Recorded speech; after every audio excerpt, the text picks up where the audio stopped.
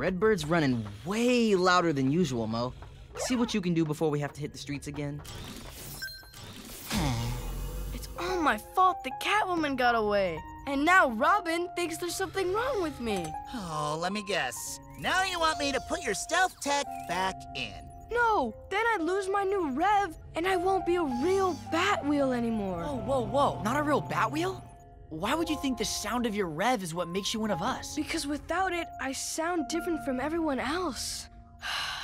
I feel different. How you sound isn't what makes you a part of the team, Red. You're a Batwheel because you're an awesome car who always fights for justice. I am?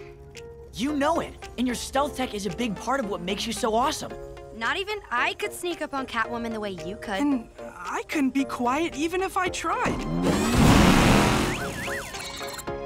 See? We each have our own cool stuff. And stealth tech is definitely your cool stuff, Red. No matter what you sound like, we need you on the Batwheels team. Thanks. Mo, do you think you could... Put your stealth tech back in? Why not? I wasn't doing anything for the next 10 to 12 hours anyway.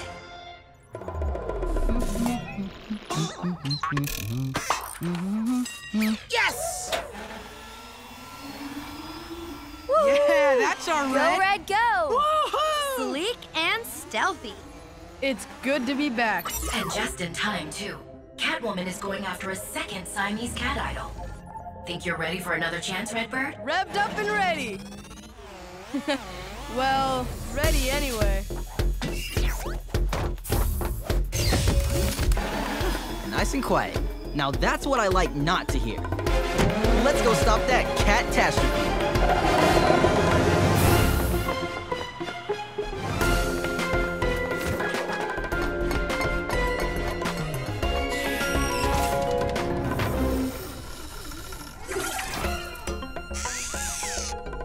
Meow. Come to Mama, my little feline friend.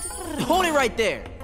Back for another game of cat and mouse? I'm not here to play, Catwoman. Hand over the statue. Really?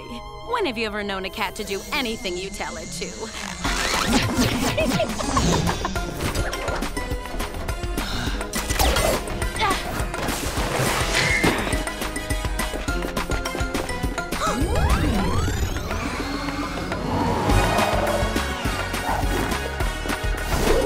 Nice try, Bird Boy. But you should know by now that you can't just sneak up on a cat.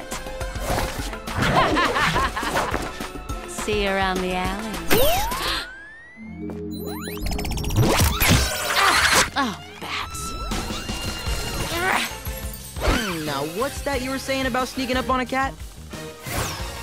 Don't feel bad. With a set of wheels like this, you never stood a chance.